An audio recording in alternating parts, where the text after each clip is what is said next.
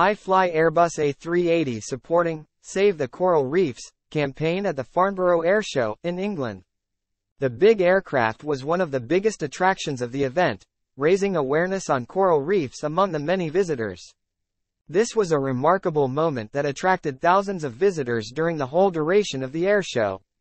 The chosen aircraft was an Airbus A380-800, which is now painted on both sides, one representing a pristine ocean with colorful and healthy marine life and the other displaying destroyed corals.